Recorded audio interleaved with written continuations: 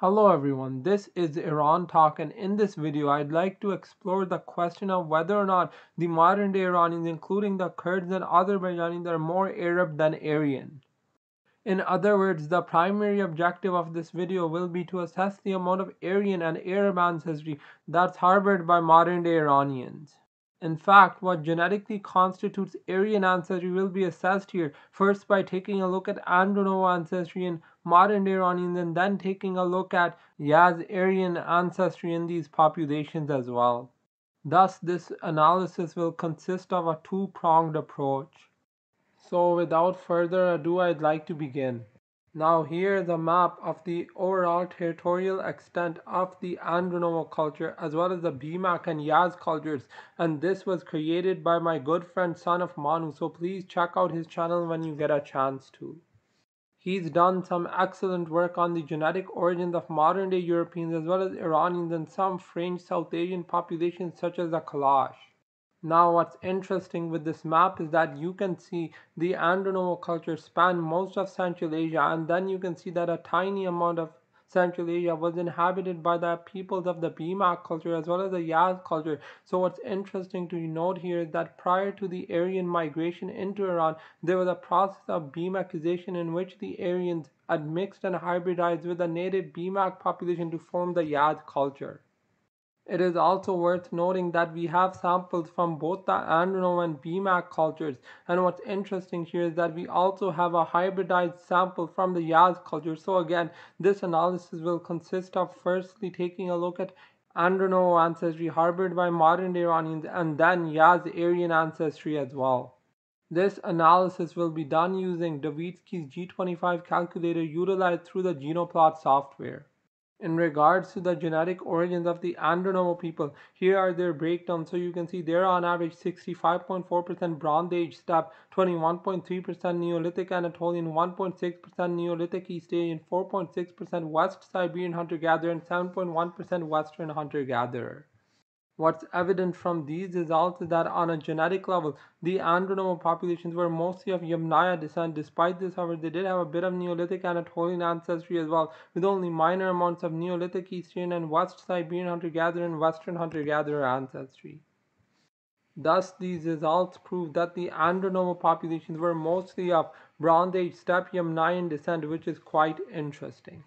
Now here are the source populations that are used for this breakdown, and you can see there's the Yamnayan component, a Neolithic Iranian component, a Caucasian hunter-gatherer component, a Neolithic Anatolian component, a Neolithic East Asian component, an Indian hunter-gatherer component, a Western hunter-gatherer component, a Neolithic Levantine component, as well as Sub-Saharan African and West Siberian hunter-gatherer component.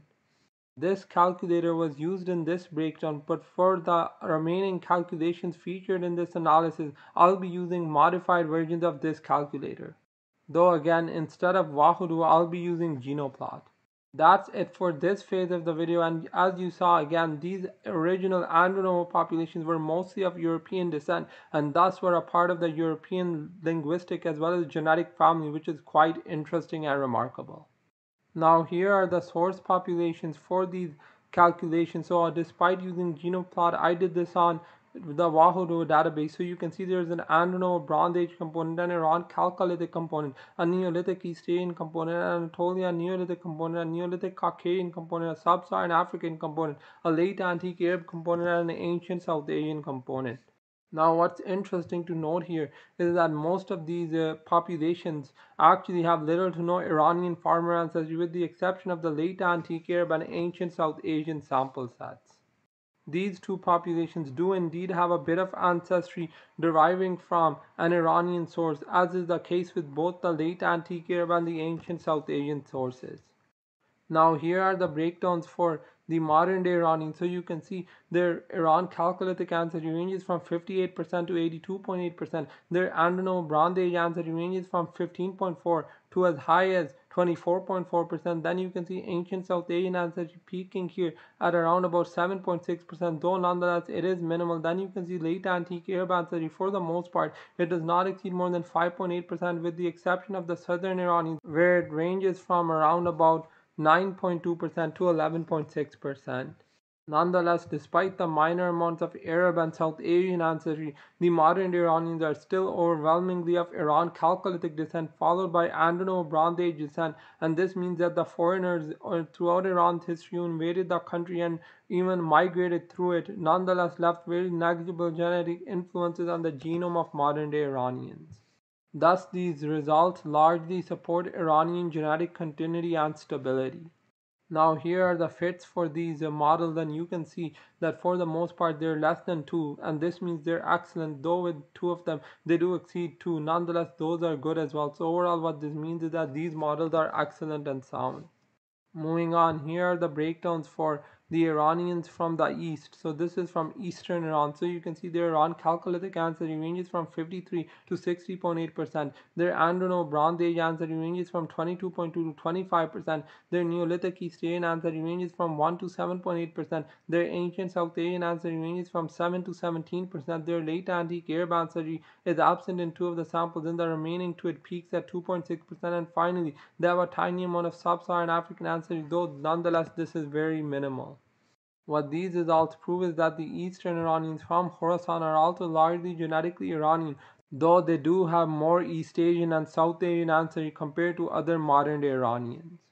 Now here are the fits for these models, and you can see that they're excellent as well. They're less than 2 in all of these samples, and they're very close to 1 in some of them. So what this means is that these models are overall great and very much supported by the scientific method.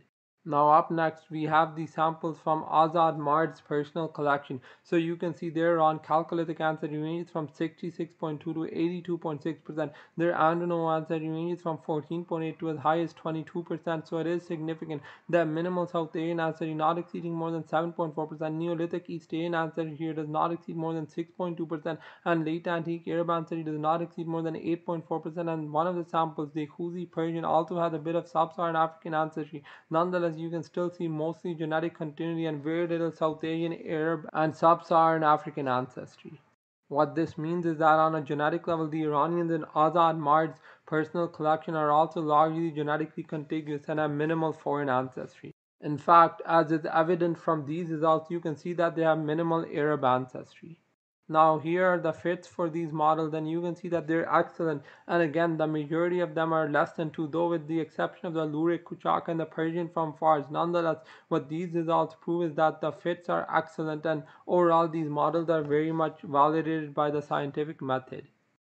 That's essentially it for this phase of the video. In the next phase of the video, I'll be taking a look at the genetic origins of the Kurds and Azerbaijanis in light of their Andronovo ancestry. Now here are the breakdowns for the Kurds, and you can see their Iran Chalcolithic ancestry ranges from 65 to 79.4%. Their Andronovo ancestry ranges from 16.2 to 22.2%. Their ancient South Asian ancestry ranges from 0 to 6.8%. Their East Asian ancestry ranges from 0 to as high as 2.2%. And finally, their late antique Arab ancestry ranges from 0 to 7.2%. Also, keep in mind that these are the results for the Iranian Kurds, and up next I'll be taking a look at the Iranian Azerbaijanis. So this analysis is specifically focused on modern-day Iranian populations, not the Kurds and Azerbaijanis of neighboring countries. Overall, you can see with these results that the Kurds are again mostly of Iran Chalcolithic and Andronovan descent with minimal foreign ancestry, which is quite interesting and remarkable. Now here we have the fits for these models, and you can see that they're less than 2 in 3 of the samples, and in 2 of them they do exceed 2. Nonetheless, they're still fairly low. So what this means is that overall these models are excellent and sound. Moving on, here are the results for the Azerbaijanis. So you can see that their Iran Chalcolithic ancestry ranges from 69 to 76.4%. Their Andronovo ancestry ranges from 16.4 to 20%. Their Neolithic East Asian ancestry ranges from 4.8 to 7.2%. And finally, their ancient South Asian ancestry ranges from 0 to 5%. Thus, overall, with these results, you can see a great degree of genetic continuity and stability for the Azerbaijanis, with minimal East Asian and South Asian ancestry, though again the East Asian ancestry here is elevated compared to the other samples taken a look at in this analysis. Now here are the fits for the models, and you can see they're excellent and they're less than 2, which is quite interesting. And what this means is that overall, these models are validated by the scientific method. That is essentially it for this phase of the video. In the next phase of the video, I will be taking a look at Yaz's Aryan ancestry in modern-day Iranians, Kurds, and Azerbaijanis.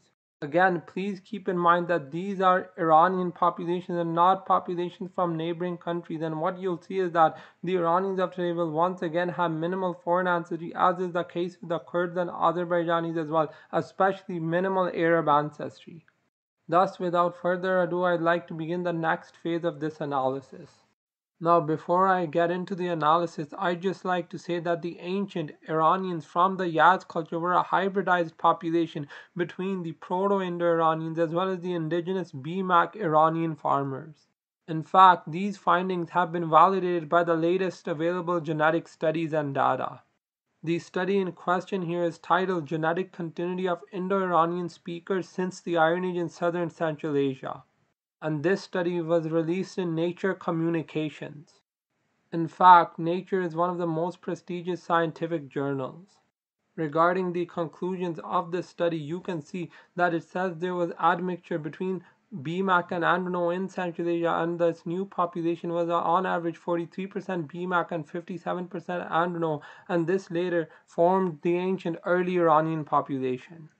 And you can see that at the bottom the conclusion states overall we can say that the Iron Age population from southern Central Asia emerges from the admixture of BMAC with a Bronze Age population close to the Androno individuals, which presents a profile with an affinity with Western steppe rather than Central steppe with an affinity with East Asia like Karasok. Thus, these results are overall indicative of the process of BMACization in Central Asia, which saw hybridization between the incoming Proto-Indo-Iranians and the indigenous BMAC farmers. That pretty much concludes this piece of research. So up next, I'll be taking a look at Yazarian ancestry in modern-day Iranians. Now here the source population in question. So you can see there's an early Iranian Yaz component, an Iran Chalcolithic component, a Neolithic Caucasian component, a Neolithic Anatolian component, a Neolithic East Asian component, a Neolithic South Asian component, a Neolithic Levantine component, and a Sub-Saharan African component. Now these source populations will be utilized to assess the amount of early Iranian or Yaz ancestry that's harbored by modern-day Iranians, including the Kurds and Azerbaijanis. Now up first we have the breakdowns for the modern day Iranians. So you can see their Iran Chalcolithic ancestry here ranges from 39.8 to 74.6%. Their early Iranian from Yaz ancestry ranges from 23.6% to as high as 35.2%, and then you can see Anatolian ancestry ranging from 0 to 8.6%, so it is elevated here. Neolithic East Asian ancestry only peaks at 3.6% and is minimal. Late Antique Arab ancestry peaks at 11.8%, but for the most part it's lower than 6 with the exception of the southern Iranians. Then you can see ancient South Asian ancestry here peaking at 7.8% in the Iranian Persian from Shiraz, and finally you can also see a bit of Sub-Saharan African ancestry at 1% in the Laristani. Therefore, with these updated results on the modern day Iranians, you can see elevated amounts of foreign ancestry, though nonetheless it is still pretty minimal, and the continued in the majority of these samples is still greater than 85%, which is quite interesting and remarkable. Now here are the fits, and you can see they're excellent, and for the most part they're less than 2 with the exception of 2 of the sample sets, the Gilak and the Laristani, which I believe are only made up of 1 sample. Nonetheless, for the most part you can see that these models are genetically and scientifically validated. Thus these results prove that even when using the early Iranian Yaz sample, you can still see a great degree of genetic continuity harbored by modern day Iranians, which is quite interesting and remarkable.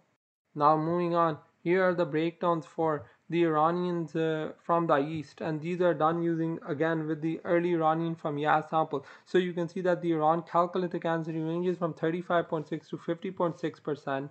Following the Iran Chalcolithic component, you can see early Iranian from Yaz ancestry ranging from 30.4 to as high as 35.6%. Neolithic East Asian ancestry ranges from 1.6 to 8.6%.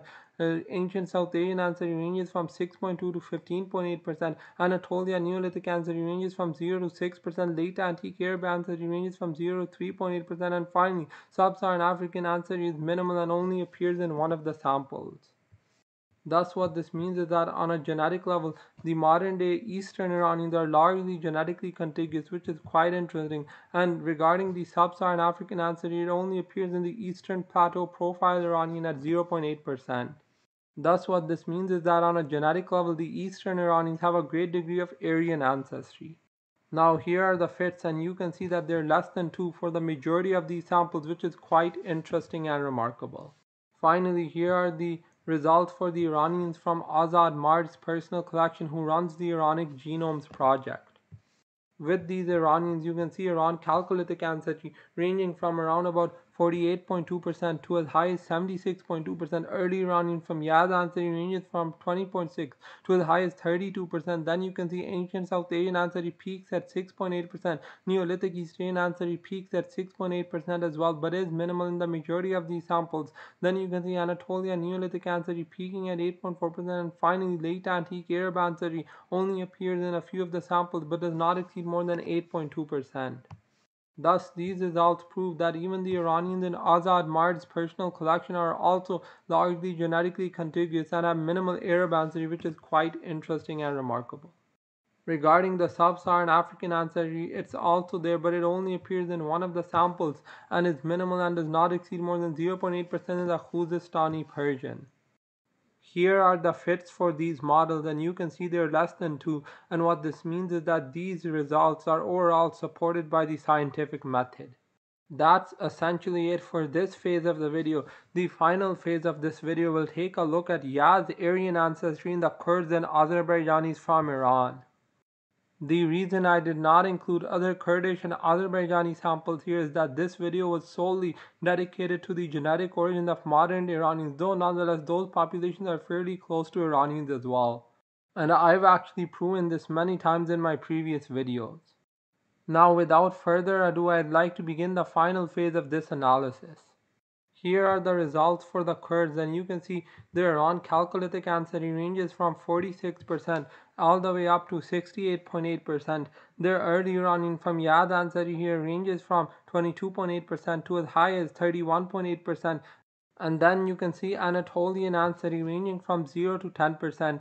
Ancient South Asian ancestry here ranges from 0 to 5.8%. Neolithic East Asian ancestry ranges from 0 to 2.6%. And finally, late Antique Arab ancestry ranges from 0 to 7.6%. Thus, with these results, you can see a great degree of genetic continuity harbored by modern-day Kurds, and what this also means is that genetically these populations are very similar to the other Iranians analyzed here. Now, in regards to the models themselves, you can see that the fits are excellent and they're less than 2 for the most part, though in the Kurdish failure as well as the Iranian Kurd from Urmia, they're a bit higher than 2. Nonetheless, overall, they're still fairly close to that 2 range. What this means is that these models are validated by the scientific method. Finally, here are the results for the Azerbaijanis. So you can see regarding their origins, their Iran chalcolithic ancestry ranges from 51.2 to 64.8%. Their early Iranian or Aryan ancestry here ranges from around about 23.2% to as high as 29.8%. Their East Asian ancestry ranges from 5.2 to as high as 7.6%. Their Anatolian ancestry ranges from 2.8 to as high as 6.6%. And finally, you can see ancient South Asian ancestry only appearing in 3 of the samples but not exceeding more than 5.2%. Now, regarding the Arab ancestry, it's also at a minimal, and you can see it only appears in 2 of the samples but does not exceed more than 2%. Overall, with these results, you can again see a great degree of genetic continuity harbored by modern-day Azerbaijanis. Now, regarding the fits for these models, you can see they're less than 2, which is very interesting, and what this means is that these models are scientifically validated. And the main takeaway from these results for the Azerbaijanis is that they're not genetically Turks, but rather they're mostly genetically Iranians, which is very interesting. To conclude, this analysis took a look at the amount of Aryan ancestry in modern Iranians and proved that modern Iranians are indeed more Aryan than Arab, and actually they have significant Aryan ancestry. In fact, modern Iranians harbor more Proto-Aryan as well as actual Aryan ancestry compared to their Arab ancestry. Thus, overall, these results prove that modern Iranians do indeed have more Aryan ancestry than Arab heritage. That's essentially it for this video. Thanks for watching. Don't forget to like, share, and subscribe.